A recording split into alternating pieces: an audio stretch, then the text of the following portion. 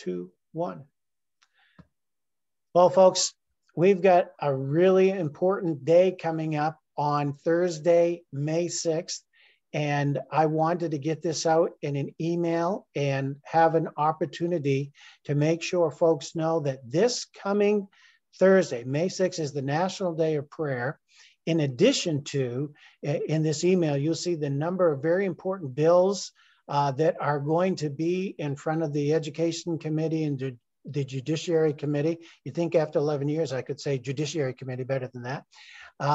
But it's really great that this is National Day of Prayer, because we need a lot of prayer on Thursday here in Maine. But we have my friend as our guest on this video, Robin McLaughlin, who heads up the National Day of Prayer, not just here in Maine, but what other states, Robin?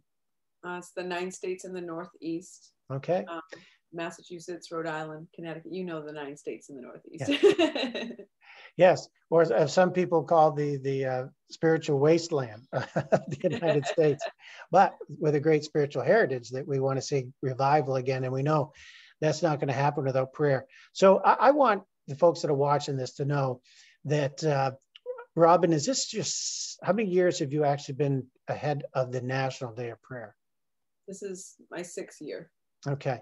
And before she actually took this mantle on her shoulder, I met Robin as a result of her devotion to prayer. She and Rick, they are just incredible prayer warriors, faithful people that love this state.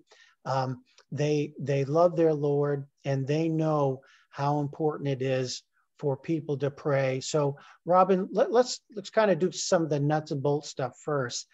If people want to know, because you and I are going to focus on Augusta a little bit, but if they want to know what's going on in their neck of the woods, as far as resources available to them or other events that are going on in Maine, how can they find out? They can go on to nationaldayofprayer.org website. And on there, there's a button where you press and it says events, and it will take you down and you put in your state, and it will list all of the events going on in the state of Maine.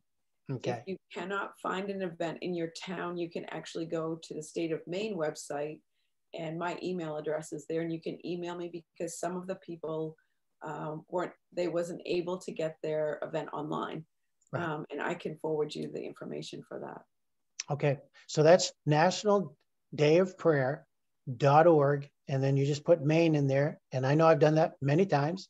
Now, we want to focus a little bit on our government and praying for our government on the National Day of Prayer, because we should be praying all the time. But this is really following, the exhortation that Paul gives many times for us to pray for our leaders, which are ordained by God, that we might live peaceful lives and have a human dignity and those type of things that God says you can expect when you're praying for your leaders. So we're going to be in Augusta, Robin. So tell folks what they can expect and where they can meet if they want to come down to the National Day of Prayer event in Augusta. Okay, we will be meeting at the little park that's between the Capitol building and the Cross building. It's like right across from the museum. We'll be there at 12 noon. There'll be time this year. I'm actually incorporating corporate prayer as well, not just you standing there and watching other people, because I think that's a very important part, that we all let our voices be heard to the Lord on behalf of our state and on behalf of our people. So we'll be doing that. We will have some worship that as well. And I'm trying to be mindful of people's time. So we're trying to keep it until 1 p.m. So from 12 to 1, again, that is this Thursday, May 6th. So if you're familiar with the grounds, you have the Cross building where all the offices are, but and then you have the area between that and the actual Capitol building. So if you go up the stairs, if you're coming from the Cross, and as Robin rightly said, head toward the museum, there's like a little round area over there with benches. And that's where we've been the last 2 or 3 years, weather permitting. And I think we've been pretty fortunate for the most part, not to have May showers during the rain. So Robin, I know that, I guess, how would you encourage people? Why is it so important? And I know it sounds like a softball question, but I mean, you and Rick invest an awful lot of time into encouraging, provoking, organizing opportunities to prayer. Why just one day of the year, why should people show up for something like this? Well, National Day of Prayer is very important because it actually became a law 70 years ago this year. And so for we, especially in our state, in Maine, we are fighting to be able to continue to maintain the laws that have held our state together. And one of them is public prayer. And so for me, for this year, I feel it's a very, very important thing for those that can to get out and be a part and participate, as well as with other things. I mean, even these bills that need to be addressed, contact your senators, contact your legislators. It's important that we do that. This is our state. They want to say it's theirs, but it's really ours. And prayer is the most important thing because it's the Lord that's going to heal the land and heal the people of this state.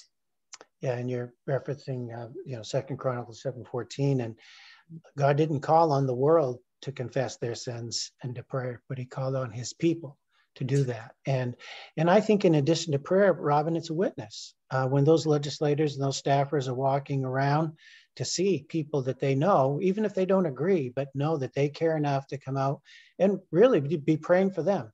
And right. As you mentioned, boy, this Thursday, we've got the transgender bills. We've got a lot of folks are really concerned about trying to offer relief to the fact that we've lost a religious exemption and our philosophical exemptions regarding vaccines. There's just a lot of bills going on this Thursday in particular. So I would encourage you to please join us.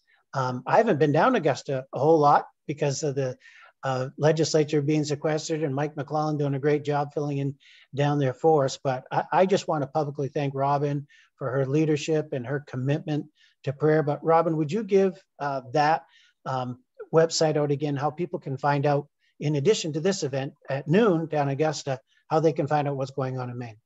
Yes, it's nationaldayofprayer.org.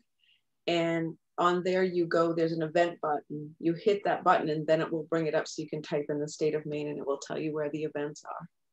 Great. Well, Robin, I know you're really busy. Both we try to tuck this in and get it out in an email to remind people. I look forward to seeing you down there, and yes. God bless you.